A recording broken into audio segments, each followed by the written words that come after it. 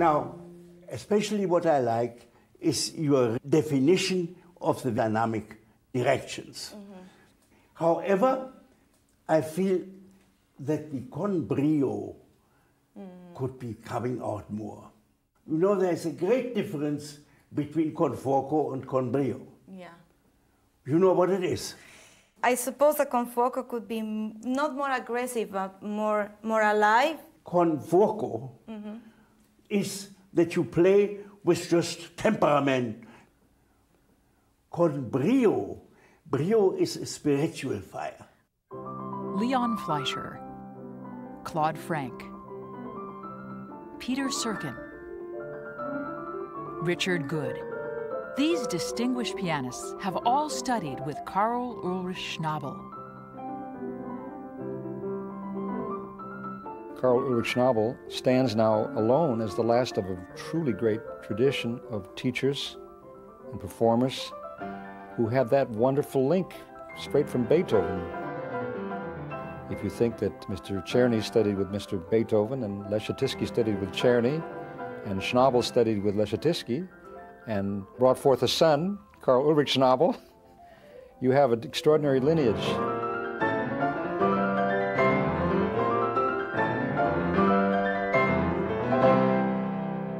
He has taught piano master classes all over the world.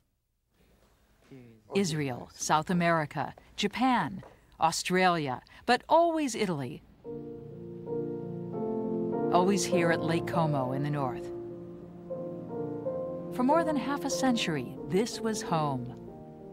Students came from everywhere, first to study with his father and then with him. Now he has returned to teach.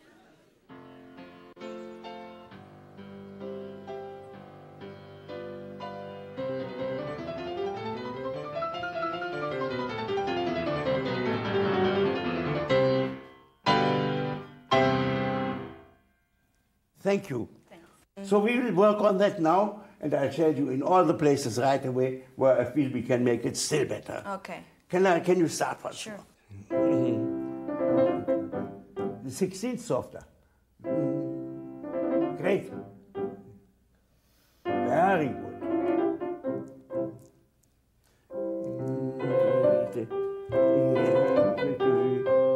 Now, after we come, this was very great, was very good. Yeah. Can you play this now a little bit more with love?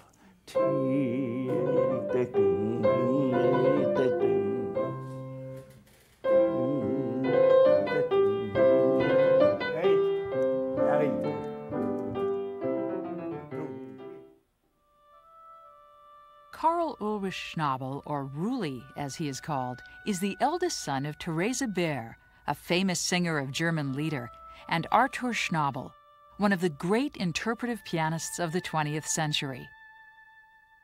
There was really a great difference in the approach to music between my mother and father. My mother's approach was mainly emotional, and my father's was directed towards form. Actually, in their life together, it served them both, because they both arrived at somewhere in the middle, which was the best of all. But I was always between all of that, and so I had to find out my own way. Of course, he has special techniques, like the vibrato that we adore. But the vibrato is not a vibrato that you do with your fingers. The vibrato is something that you do with your heart. You hear the... Now this is without vibrato. This is with vibrato. That's very nice. But it says more or less, here I want to sound beautiful and to want all that. But it isn't that says, if you say, I plead with you.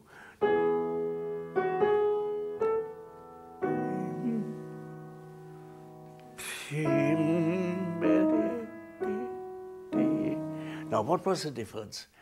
The second time, I played with vibrato.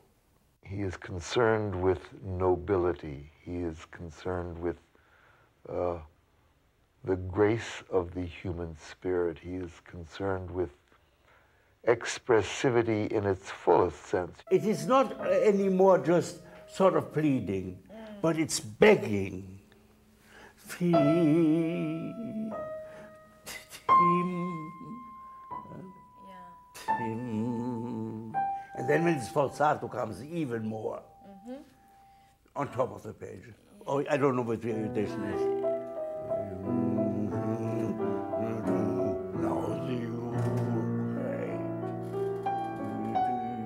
Yeah, only one thing not going off the left hand. Yeah. You see, there's a rest. Yes. And now, begging.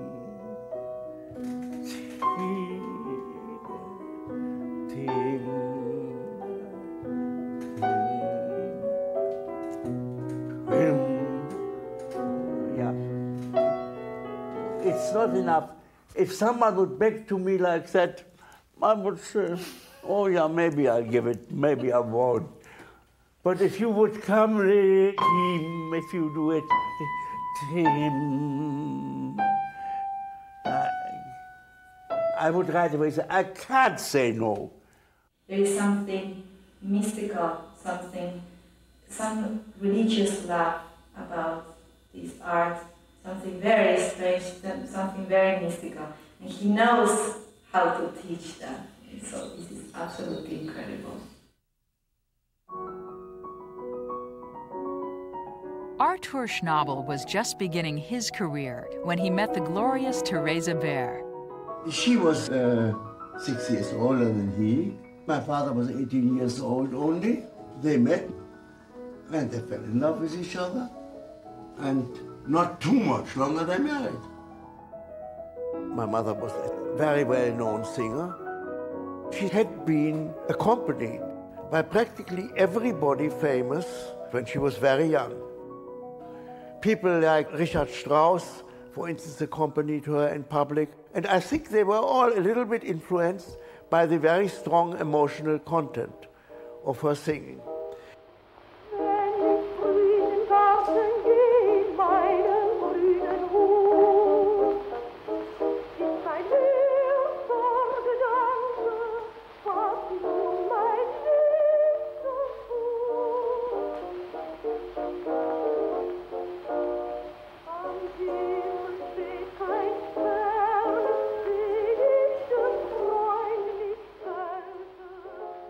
The lead is very personal. There's a very intimate connection between the singer, the pianist, the poet, and the music. You have very fine, varied emotions. There's a lot of storytelling. Whatever the poet expresses with words, the accompanist will also have to do. If that pianist can then turn around and either play solo music or teach, then maybe you get my grandfather. Get the feeling of now, not just loud, not not heroic, you see, but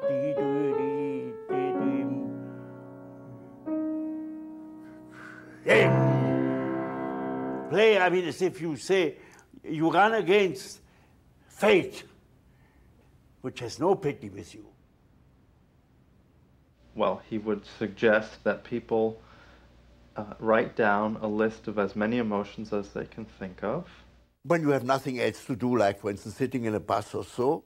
And after you have a list, he would say, take a very small, simple melody and play it using every one of those emotions.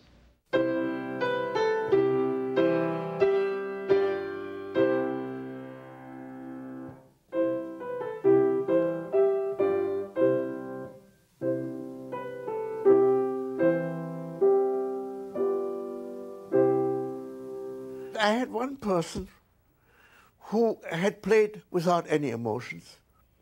And for her, that was so new that you wouldn't imagine how different her playing became.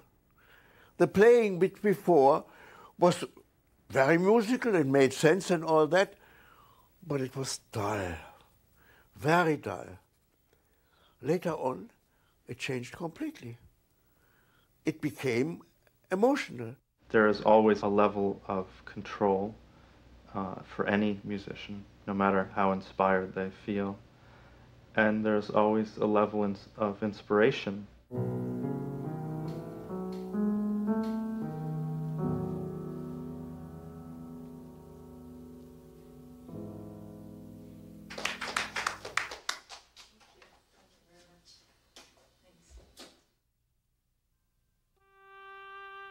At age 8, Rulli was accompanying his mother.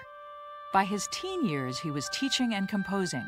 And at 17, he debuted in Berlin as a concert soloist. It must have been very hard for a budding pianist to have an artist Schnabel as a father. It was very hard, there's no doubt about that. Actually, he was against my career as a pianist altogether because he realized very well that it would be extremely difficult with his name to start a career doing the same he did. They had a lot of issues. I mean, he claims that his father was a tyrant and would forbid everything. They weren't allowed to go to the movies, and then they weren't allowed to play certain card games, and then he didn't want them to have electric trains. He said that he would just forbid everything. And he also claimed that up to age 18, he followed every order of his father, and after that he would just lie about it because he wanted to do his thing. But with music, he always admired his father. I was different from others, you see. How are you different? By having more fantasy, I would say, and by having more passions, and expecting more from life. He lived under the figure of one of the great, great musicians of the 20th century. What was so extraordinary was that he had the integrity and the courage to not follow blindly in his father's footsteps. It would have been so easy either to copy or to give up, to do something else.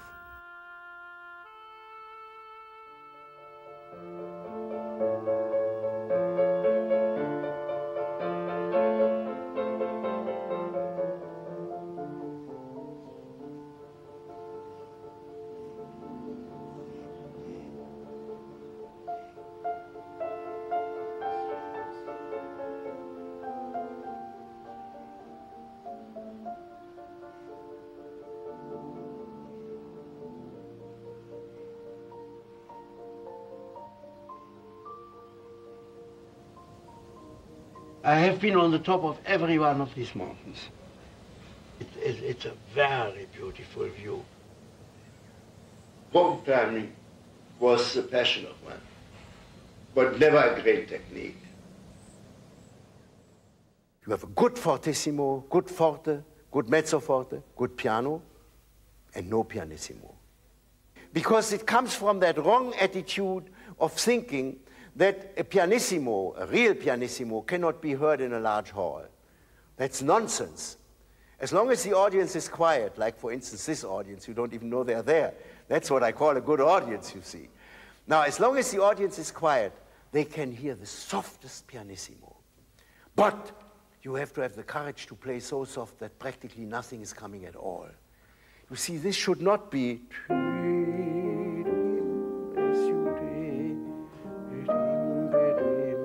that's a kind of a soft piano, but a pianissimo has to be secretive.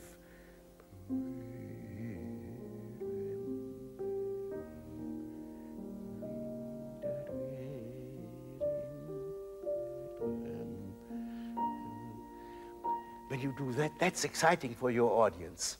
Mainly it's exciting for your audience because they realize that you are risking your hide for them. That's what an audience wants. An audience doesn't want security. We want it out in the street and everywhere else, but at the piano we don't want security. We want risk.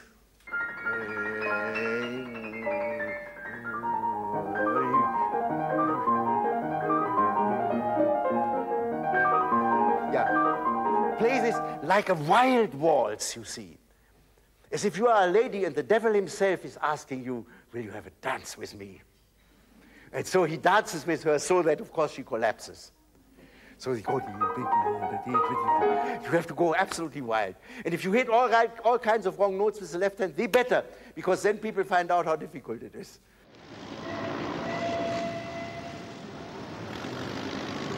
Berlin in the 1920s was a city of dynamic artistic vibrancy. Young Rulli grew up among the great musicians of the day who gathered frequently at the Schnabel family home. It was impossible in this house not to hear music because we had 3 music rooms, one my brother's, and one my father's, of course, and one my mother's. There was a salon. That's where all the pupils had to wait. I always went to entertain them. There was beautiful music, beautiful Beethoven sonatas coming from one side and the Dichterliebe from the other side, and Rulli from 3 rooms back. And I acted to that, and I danced to it, and I did fantastic death scenes. Stefan would become an actor, performing on television and stage throughout a long career. And had world events not intervened, Rulli might have become a filmmaker. I wanted to go into film, you see, and I would have given up everything else just to make films. Would you really? Oh, I would have.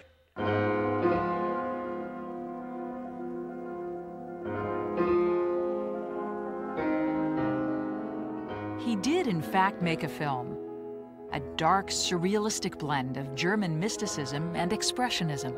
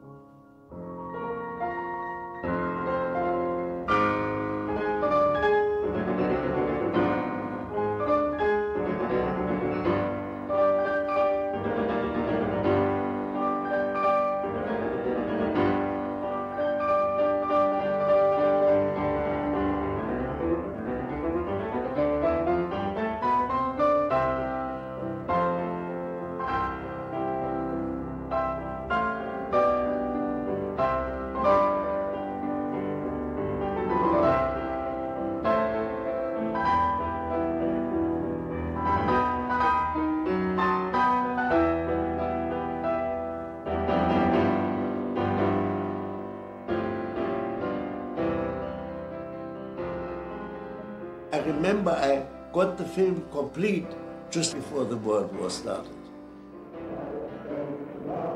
Then, of course, you were lucky if they let you live. 1 week after Hitler came to power in 1933, he ordered a national boycott of Jewish businesses and professionals. Artur Schnabel and many of his contemporaries suddenly found their concerts canceled. Rulli had long been urging his parents to leave Germany.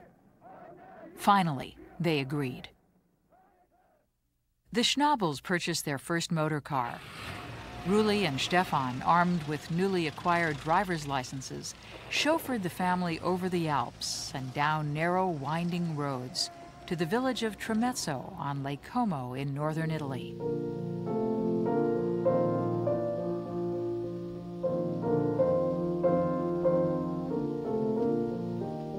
This rented villa became both home and music studio for Teresa, Artur, and Rulli. Despite ominous events in Germany, students came from all over the world for lessons in the summer. The youngest was a 9-year-old boy from San Francisco, Leon Fleischer. It fills my heart with many, many emotions. Oh, you know, These were magnificent times. I got him first through his sponsors who sent him to Europe to study with my father. And he was very impressed about the talent. But he said, I'm very sorry, but I don't teach children. Well, I said, but he's not like a child. He said, I fully realize, but he is a child. I can't teach a child. And then it was obviously my father who suggested that he should study with me. Along with Artur, Ruli is the most profound influence in my life, not only as a musician, but as a human being. Because he had the ability to engage and inflame one's imagination. He also played ping pong.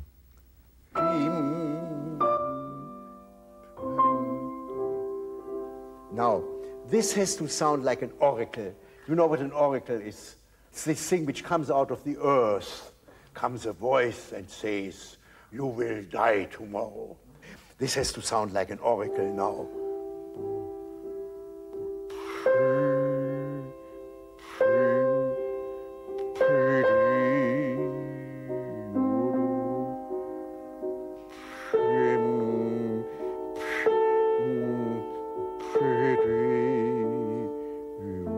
And now comes the deepest oracle.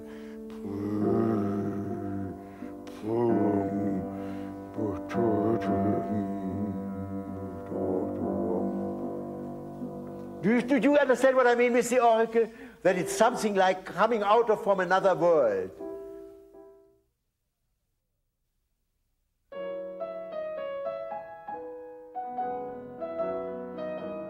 In the summer of 1935, a young woman from Brooklyn named Helen Fogel came to Como to study with Artur, forever altering the course of Ruli's career and heart.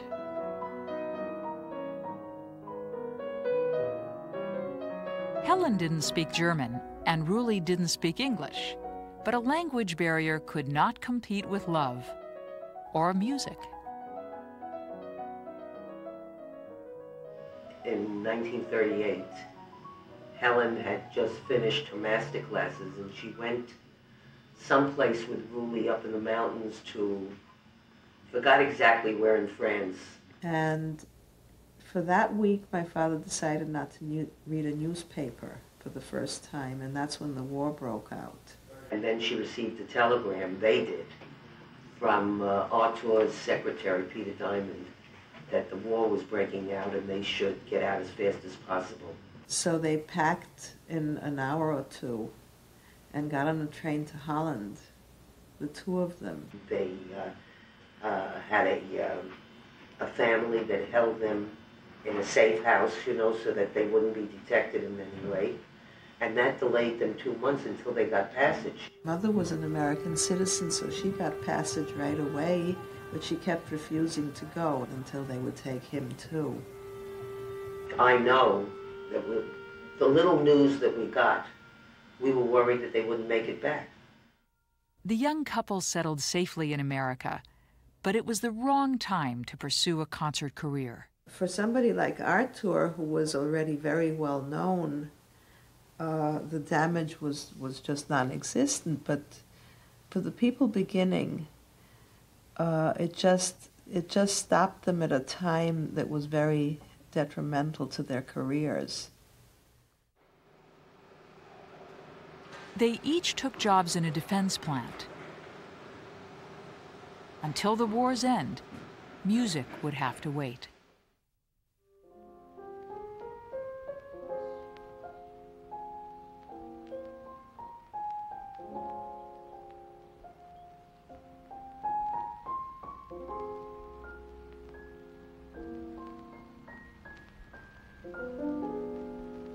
After the war, Helen, Ruli, and their young daughter returned to the tiny Lake Como village where they had met. Beautiful and inexpensive Como, almost perfect for the two struggling artists. They knew that a professional life in this remote spot would mean constant travel, especially for Ruli, whose solo career was beginning to flourish.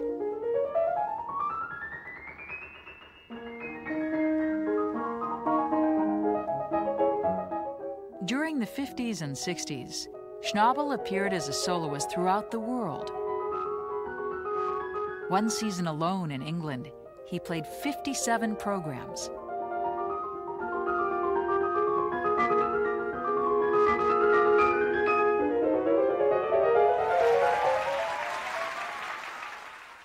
Summers, he was home at Como, where he re-established his father's pre-war routine of classes. What I learned from him was the beauty of proportioning the notes or the bars one to the other, so that you had a structural basis there, as well as the emotion that you normally feel because of the melody or the harmony or the shape. And so this structure enabled you to feel that you could go out into the world, and however you played, underneath your performance would always have this integrity of a work beautifully proportioned. Now, the proportions are tremendously important in all art.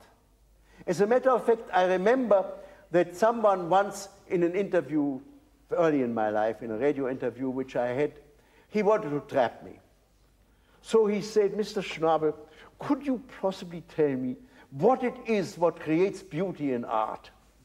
Now, that's a tough one to ask. And somehow I said proportions.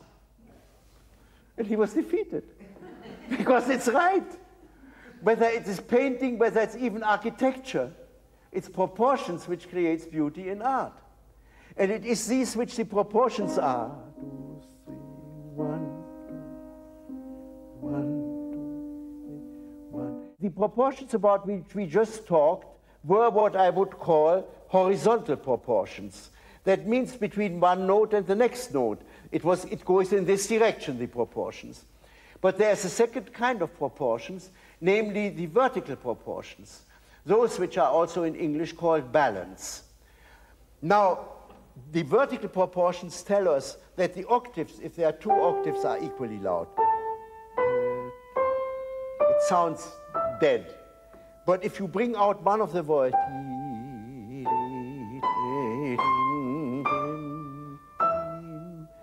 you get right away some beauty into it, this time through vertical proportions. One hears a lot of playing in which people basically play in time.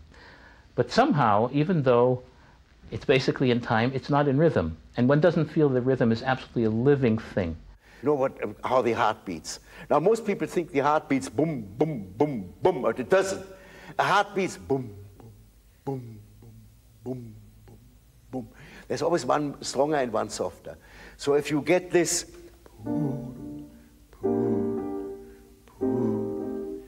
can you do just this voice? Really like a heartbeat.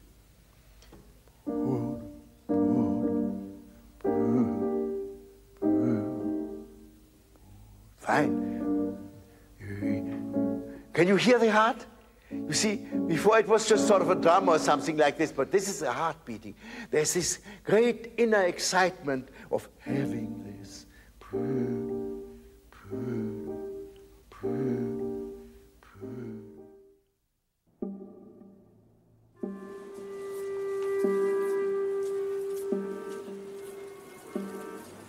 Schnabel spent winters in New York performing and teaching. Claude Frank studied with him privately there. And he had many, many, many wonderful ways of helping one with the technique. First of all, he did not insist that one plays a piece by heart. One could have the music.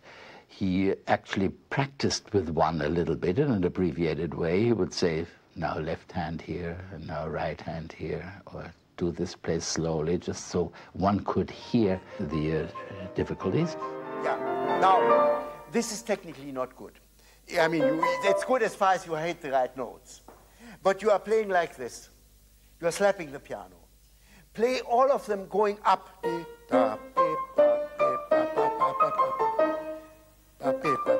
Not because that sounds hard. Stay at the keys. Stay at the keys and go up. Let's do it slowly. And I'm sure everybody who studies really knows very well what position technique is. He said, rather than, in the case of B major, think position here and a position here. The way he worked with octaves to go from the large movement to increase the speed is to make smaller and smaller movements. He used the image, ping pong image, of dropping a ping pong ball and with the racket going like that. So the ball went dum, pa, pa, pa, pa, pa, pa, pa, pa, pa. As you diminish the motion, the octave by itself will become faster, and then the smaller the motion is, the faster the octave will be.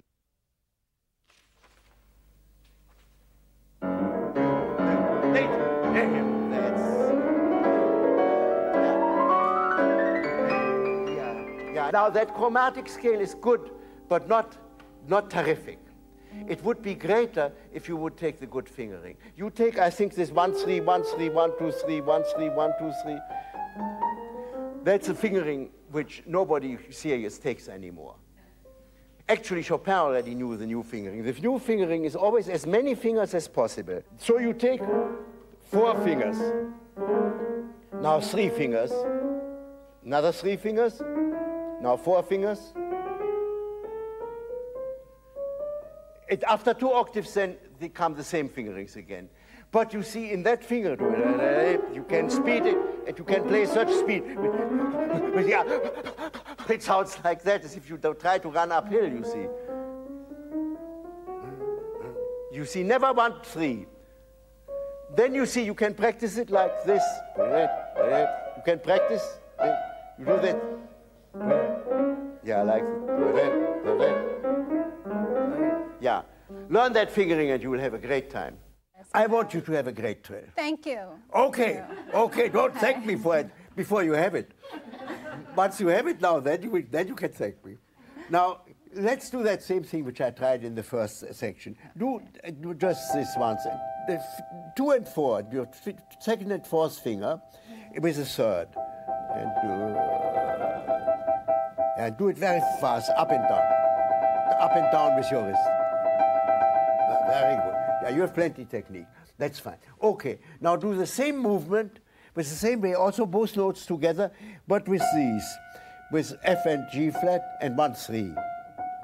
But together. Yeah. Now play the one finger low in the key and the other high, but still try to play together.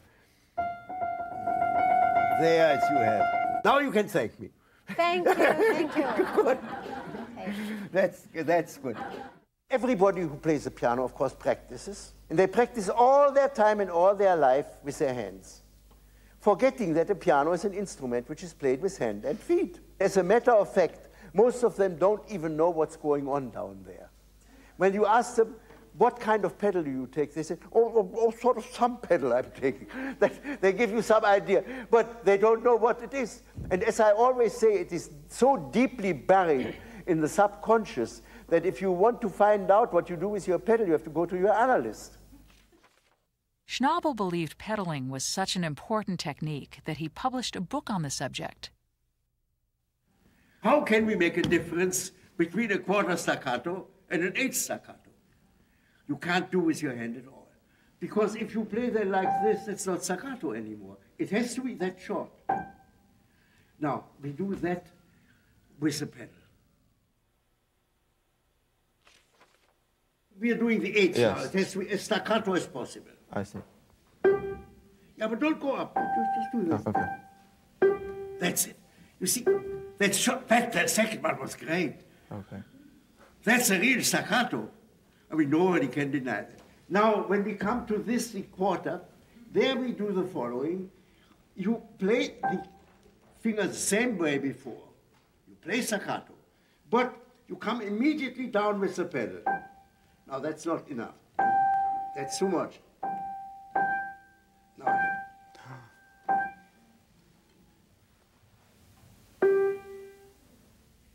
a little bit.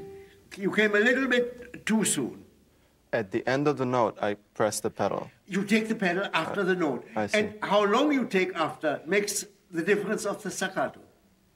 Oh, okay. You see, the later you come, the shorter the staccato will sound.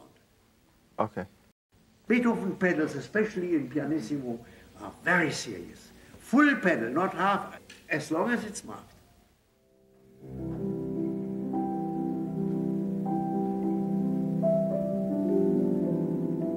And full pedal. What could there be in existing situation which really is expressed by that? And I would say it is the very early morning when there is just a little bit of light coming up. And there you have this one.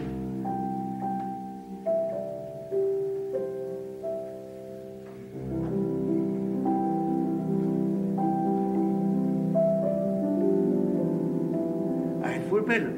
With today's pianos, which are so brash and brilliant and resonant, you have barely to touch the right pedal to get this kind of dreamlike quality.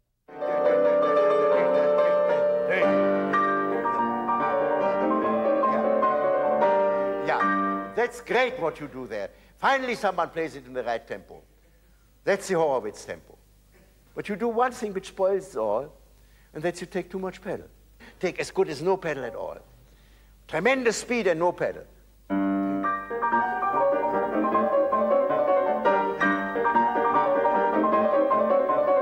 Yeah, now, I'm asking you, doesn't that sound double as fast? Then he had some more sophisticated and more new things, such as diminuendo on one note, fortepiano on one note, by vibrating fast and vibrating with the pedal at the same time.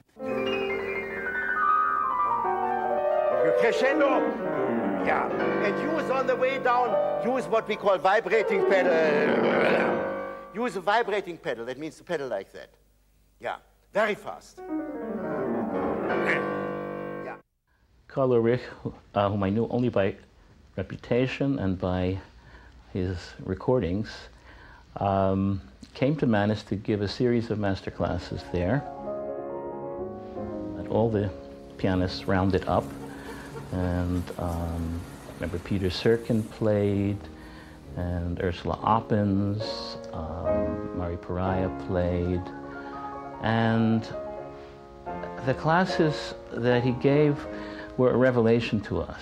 We'll start working with the student, and before the class is over, or before that segment of the class is over, sometimes the student is playing with a lot of spirit and imagination and things that I would never have thought were there to begin with. People in the audience, you know, they were just saying, you know, they've learned as much tonight in this one session as they have in the last 20 years or in 15 years of their studying piano. Actually, I tried to do something different. At that time, there were not so many master classes of that. When you had the word class, it generally meant that there was quite a number of people playing or something like that. And I realized I would really do what I do in private lessons, but with an audience. As I love audiences, I prefer doing that to private lessons.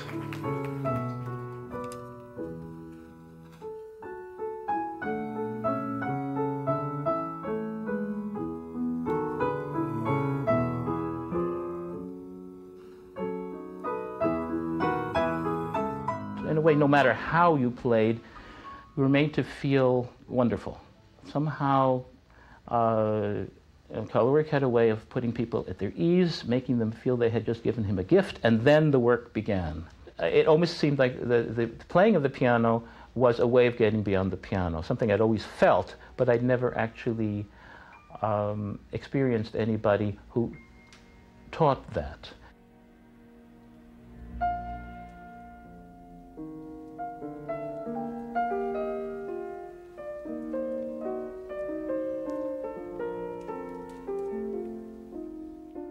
Peter Serkin, who has studied with Rulli for many years, recently wrote,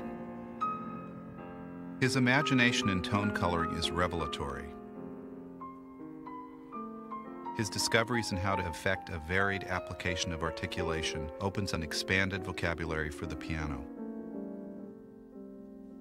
He even teaches crescendi on a note or on a chord.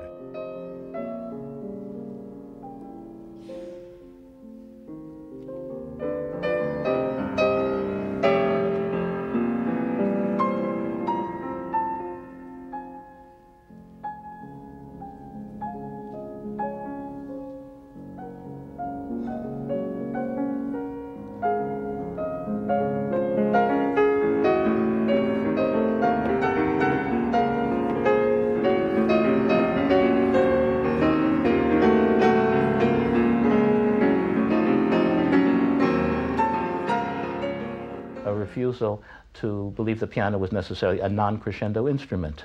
This is something I haven't been able to achieve on my own, and I haven't, in a certain way, agreed with it, because I tend to feel that that is one of the limitations that the piano sets us.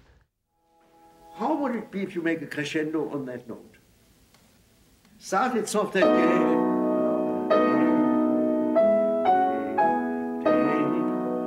how do we make a crescendo on the note? I'll show you. Do this once. Do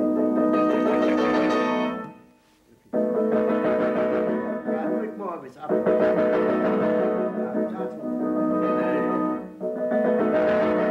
do the same movement, but don't repeat the note.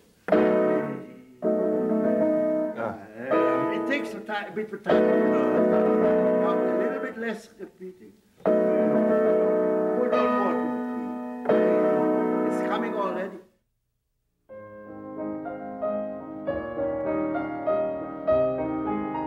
For his 90th birthday, former students gathered to pay tribute to their teacher and to reminisce.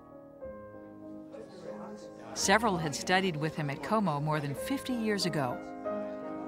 We lived cheek by jowl all the time. We were in each other's rooms. We were playing for each other. We knew each other's habits from the word go. And so there were parties, and you know, we had social times together, and so we just stayed in touch. Table and make ourselves comfortable. Wow. Making music together had long been a Schnabel family tradition.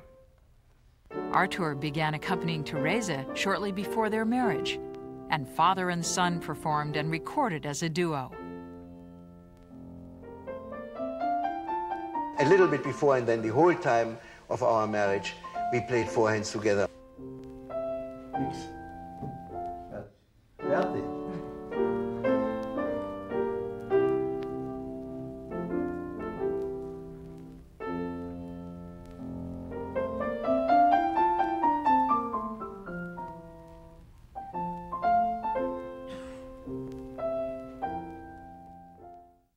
In contrast to what many people think, that the greatest compositions are for two pianos, the much greater compositions are for four hands. But they are so much more difficult because one always plays one half of something. When they played together, I mean, it was quite something. You would never have known it was two people playing. When you shut your eyes, there was such a perfect sound. The balance was so perfect. Because in four hands, sometimes the bass is so loud you can't hear the treble. With them, it was, if you shut your eyes, the playing was a meeting of souls.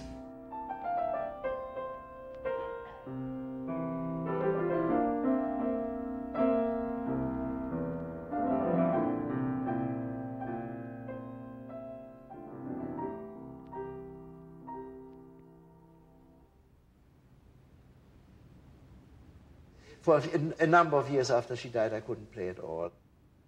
See, I did not only lose a wife, but I lost a partner too. It was extremely hard. But after a few years, I realized that with all the experience I had had with that, in that whole field, that it would make sense if I take it up again. And then I took it up with a new partner, a Canadian pianist by the name of Joan Rowland.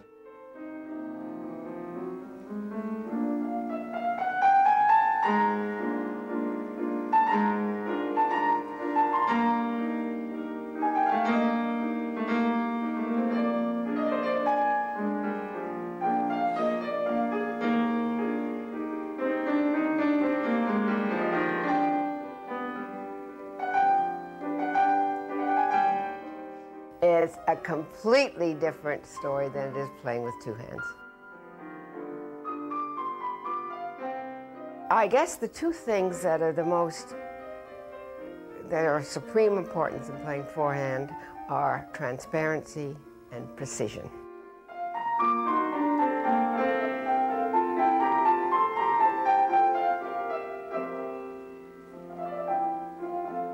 Transparency is just this balancing, this bringing out top voice or bringing out middle voices or making your voices sound like other instruments, because it's like chamber music, very much like chamber music, interweavings of different voices with different characters.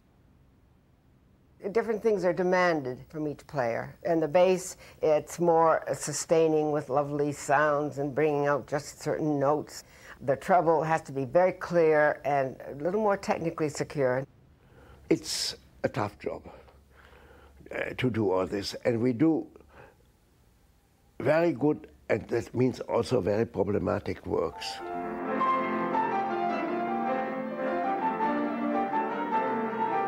He was like larger than life. I mean, it was just, he was surging forward and he'd grunt and he'd sing, and I mean, I had to, as they say, project my voice. So I learned to speak up. I'm continually screaming at him. Or, yeah, excuse me, he says screaming, but I just tell him nicely. Or I tell him, you're much too loud. We don't want to hear all that. When I play the bass, he's always telling me to shh, shh, shh, shh. You're much too loud. I can't hear myself. So this is what we go on, like children, sort of. Then the other thing is precision. It's much more difficult to play four hands because it's a percussion instrument, really. To play two notes together in a percussion instrument is more difficult than with a singer or a violin because they can sort of slide in. If you hear ta-dum, ta-dum, they haven't really practiced a lot together. And the audience doesn't know quite what it is, but they hear it and there's a little unsettled, a little amateurish. We write down every instruction, this sort of fastidiousness that Schnabel has of knowing when we're going to make a little weight or when we're not going to make a weight or when we're going to have a little retard. It's all written down. Another very difficult and different thing is pedaling for each other. And we give it to the one who needs it the most. Of course, sometimes one of us forgets to take the foot off and then goes just like, push over, you know, and oh. Well, we do that, and I get quite annoyed. Then his foot comes over on my little old sandals that are kind of bare, and it, boom, and then I go, oh! When the music takes off, and when he starts to look up to heaven and love every bit that he's playing, and that's one of the very great characteristics of his playing is this heartfelt expressivity when he's playing. I mean, he's in love with it, and so that's catching.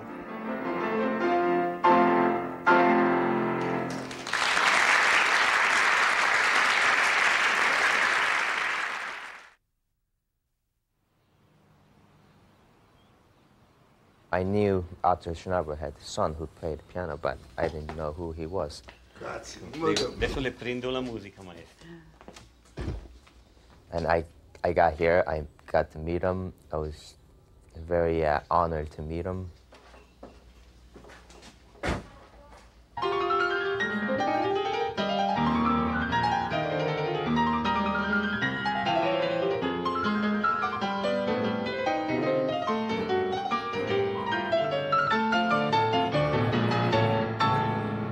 That was great. I almost think you broke all records of speed. It will be even more impressive, your great and fast tempo which you use if at the beginning the largo is extremely slow. Can you try?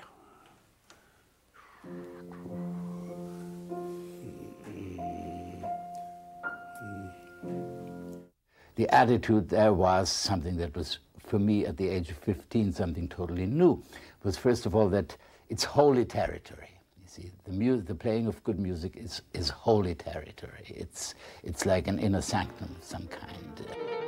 We are the vehicles for the great music. It's not the other way around. This was great. Only for one thing, this is a quarter. You play. That's wrong.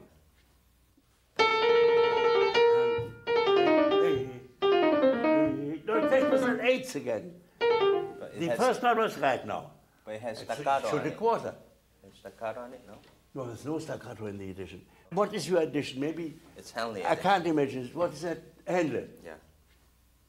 Yeah, but this is the old Breitkopf. That is still better. He, of course, introduced me to the idea and to the importance of good editions at a time when I didn't even know what an edition was. You know, I played from an edition that I had bought in a store. He said, no, this of course won't do. You'll have to play from the kritisch durchgesehene Gesamtausgabe. Now, nothing was obtainable at that time in New York. So he says, you have to go to the public library, 42nd Street, with your score and copy.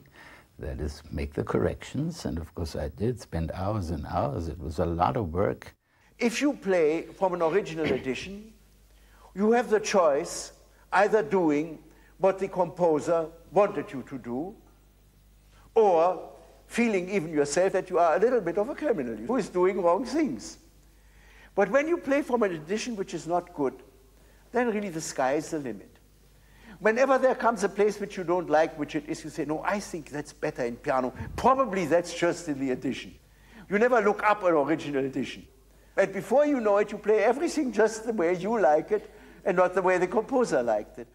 And the combination of this extreme fidelity and fantastic, zealous attention to everything, and the sense that from that powerful foundation and springboard, you could then take a wild leap into the unknown and end up who knows where. This kind of dialectic was the thing that made those lessons fabulous for me and continue to inform Karl Ulrich's teaching.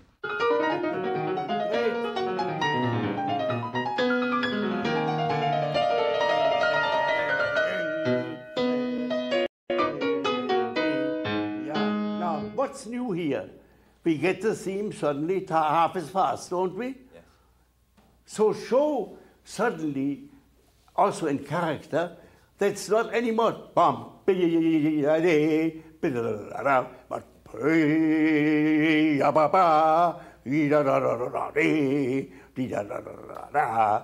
it also with more dignity and more balance.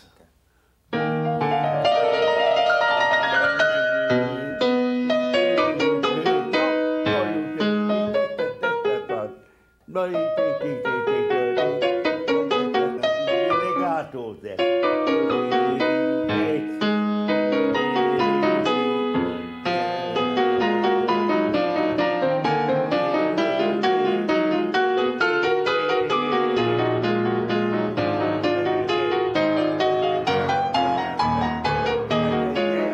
Right now I hear the 1, 2, 3 loud. 1, 2, 3, 1, 2, 3.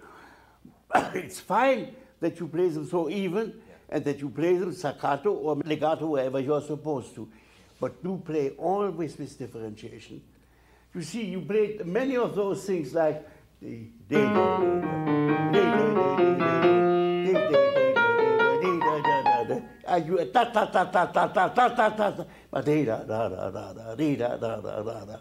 see, in all languages I know, we always have strong syllables and lighter syllables. Yes. Now, I don't know, which is your language? Korean. Korean. Yeah. Now, in the Korean language, are there places where one has to talk like this? No. No, there aren't. Yeah. That's it. But you do play like that, and that way it becomes a machine instead of a person. So I do not want to talk it down. What you do is marvelous. It's terrific. But it could be marvelous, terrific, and impressive and right.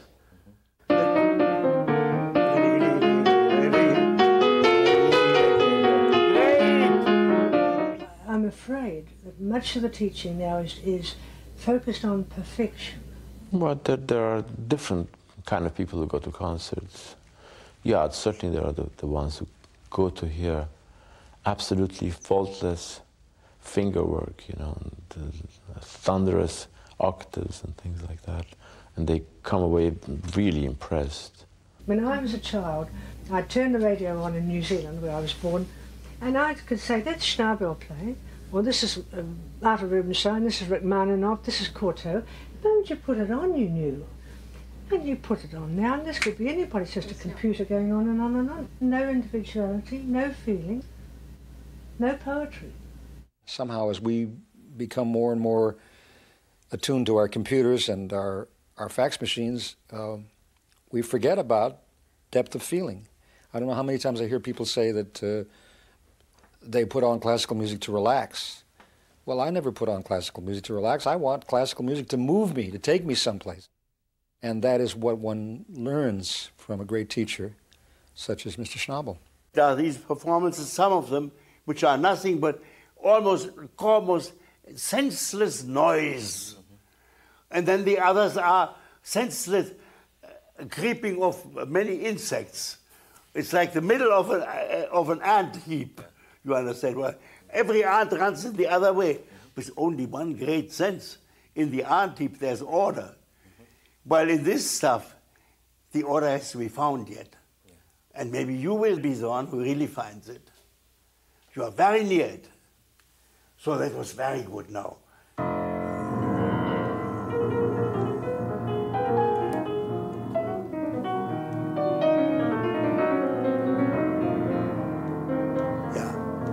Yeah, and this was now at first attempt in the new way, and it was so good. You see, it should be a bit of a revelation, not from me, but from the composer. Any other times in my life, when I studied a certain piece, I would just study it, just, I don't know, kind of lightly study it, and just bring it to teacher, and then just kind of get all the juices from them, and then make my piece. But here, I can't do that. I have to work my butts off.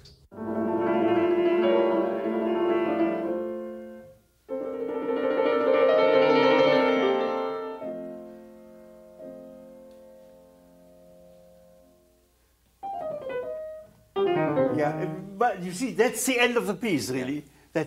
Now it's just to say, so goodbye. There we can go home finally.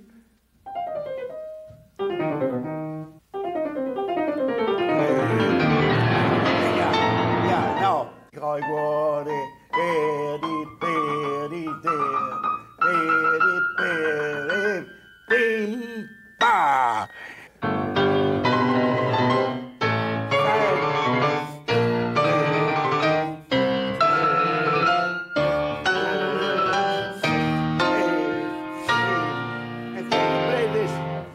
After all these, which are getting more and more puzzling, all these not fitting harmonies, and then suddenly we are home. Da.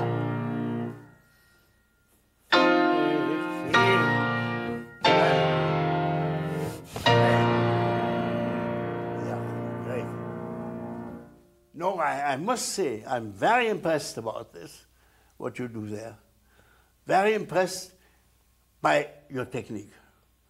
I was not impressed yet by some of the other things because it was just notes and too much pedal. Yeah, I agree. In about a week or two, if you practice it the right way, you'll have it completely. And you'll stun the world with it. Year after year, young pianists who have studied with Schnabel have been winners in competitions throughout the world. His own career began more than 75 years ago.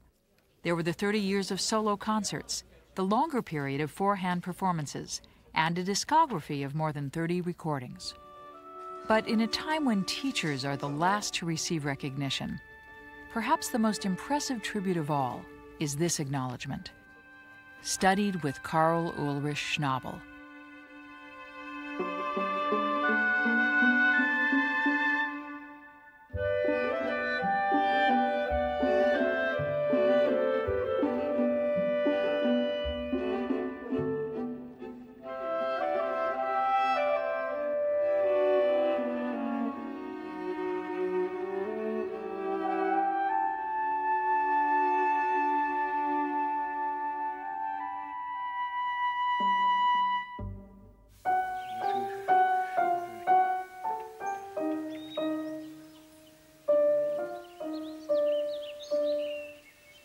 Off?